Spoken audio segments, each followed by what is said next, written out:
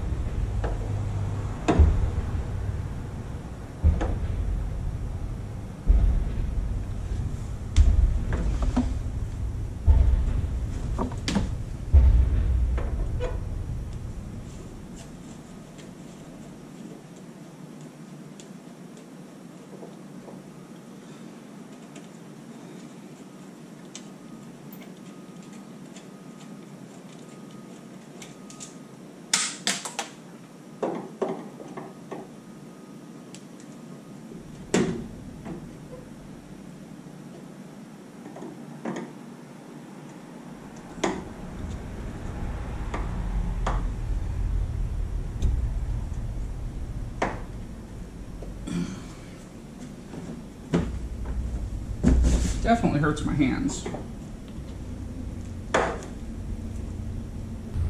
Alright folks, I've been busy just kind of working away at stuff in the bus. I got rid of the junk that was in the back, and I'm taking out the last few gullmite screws in the first section.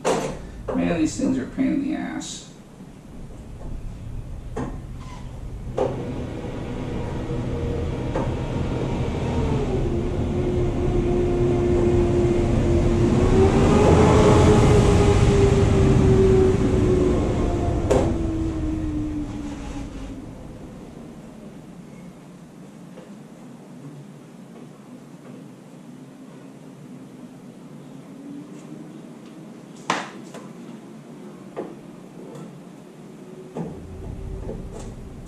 Oh good, a short one.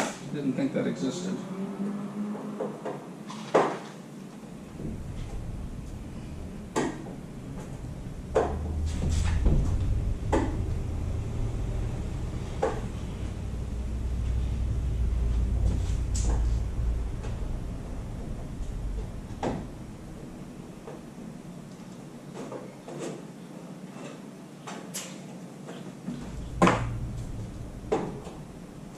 short one.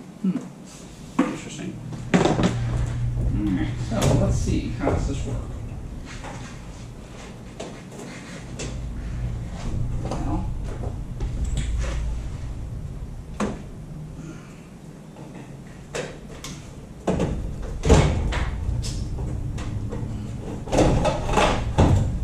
these come out nicely.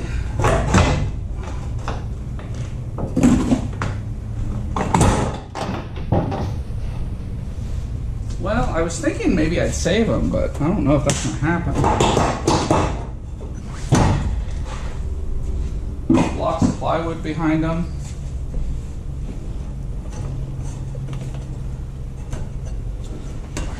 Some ugly plastic in the windows.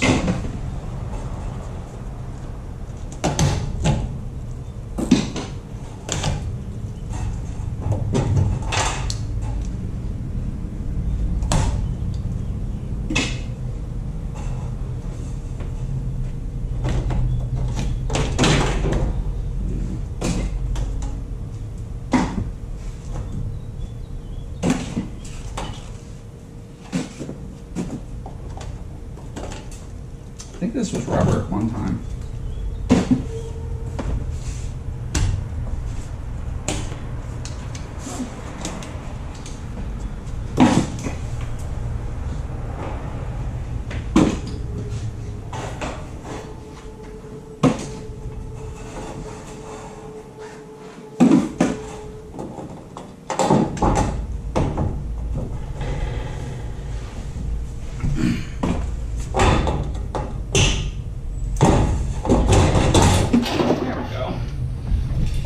Completely destroy this because I don't know, I might use it for something. Oh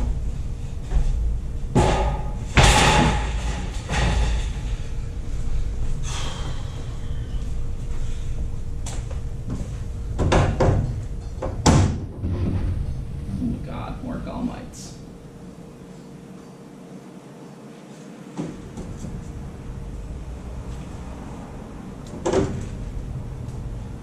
I was really hoping I'd find like a gummite driver in here. Who knows?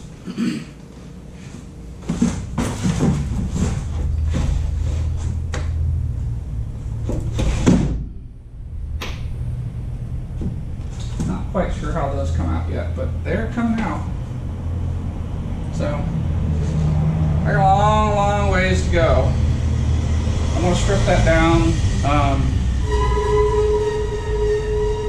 As part of remaking it into a bus, and I've kind of got a floor plan together, and I'll share that at a later point. Thanks for watching. Please remember to like my video and subscribe to my channel. There is a playlist of all the Crown related videos for the rescue. This is day 13, and I'm just waiting on the mechanic to come put my transmission back together so I can get out. Anyway, I'll talk to you guys later. Brian here. So I want to show you guys one of the reasons that we've had kind of a work stoppage and a delay on this transmission project. So come with me, let's go down inside the engine. So we're not really in the engine, but we are under the bus, and the transmission is out of the bus. And so let's see if I can wiggle myself here a little bit.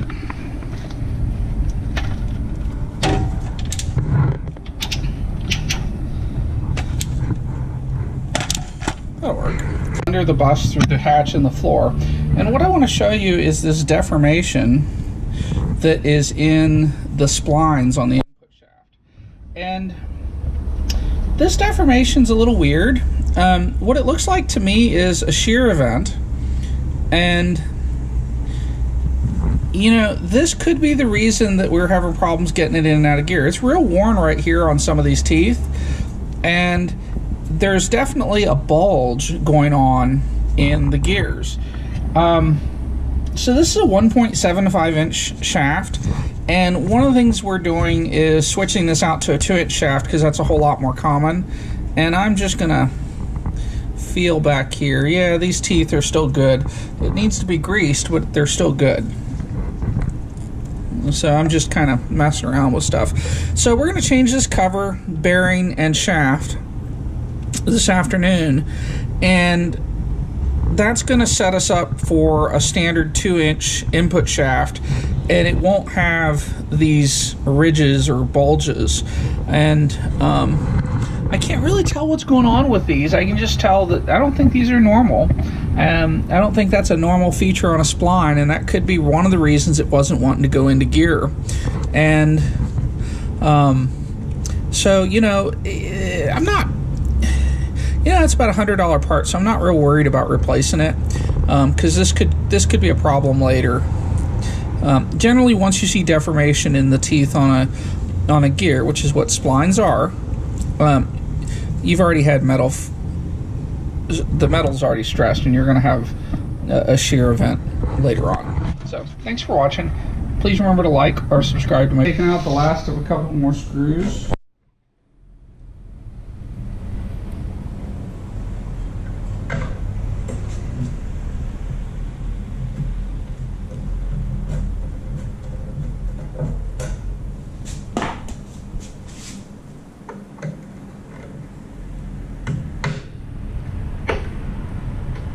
Gotta get a bigger screwdriver.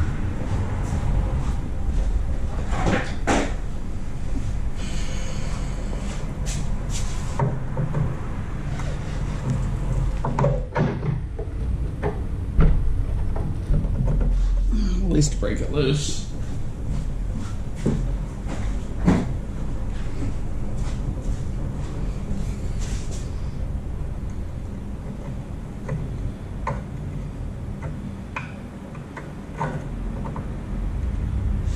Now, sometimes there's pressure on here.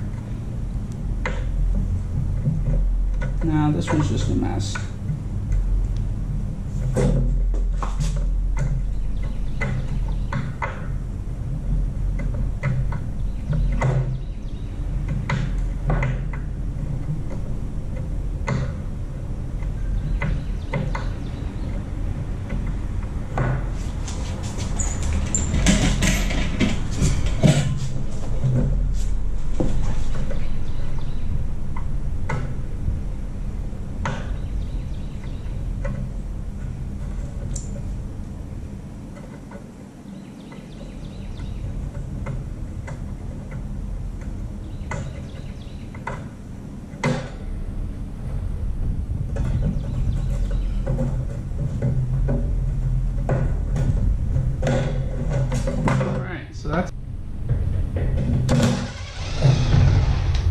Boy, wouldn't it be nice if they all came out. So I've got a little wasp or bee or something over here. So we're going to try and slide this out. There we go. And there's actually a trim piece at the end here that we want to preserve.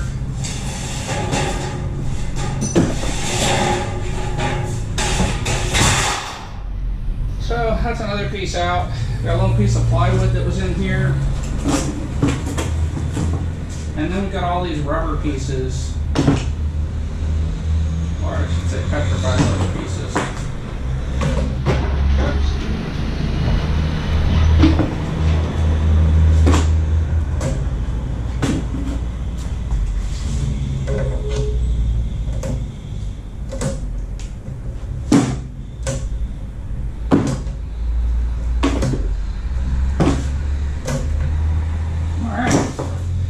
I've got one small piece left to do here and another small piece in the back, and then I'll have all that hip trim off this side.